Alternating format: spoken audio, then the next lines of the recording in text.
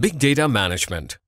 Welcome to the Monitoring Hive Engine Mapping and Viewing Logs course. After a mapping is created in the Developer tool, you can choose Hive as the runtime engine and run the mapping on it. The selection of various runtime engines spawn different applications whose run statistics can be viewed through the Monitor tab of the Administrator console.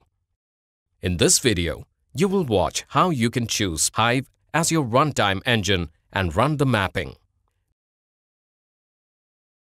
Open the Informatica Developer tool and select the sample mapping from the Object Explorer. Under Properties, Runtime, select the execution environment as Hadoop, connection as Hadoop IU cluster, and runtime engine as Hive. Here, you will see that the job is pushed to one of the runtime engines for optimum performance if all three engines are selected. Right-click on the mapping canvas and select Run Mapping. To monitor the Hive mapping, log on to the Administrator console. Go to Monitor,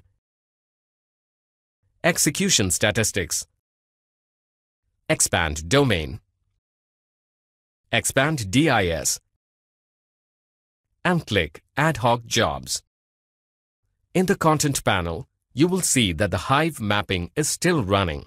Next to the Properties tab, you can also see a new tab with the name Hive Execution Plan. You can see the successful completion of the sample mapping. You can also view the script that the mapping job was pushed to Hive engine at runtime by the Data Integration Service.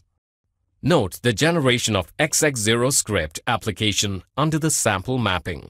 To view the logs, click on the exec query script, and in the MR Job Details window, click on the job ID URL.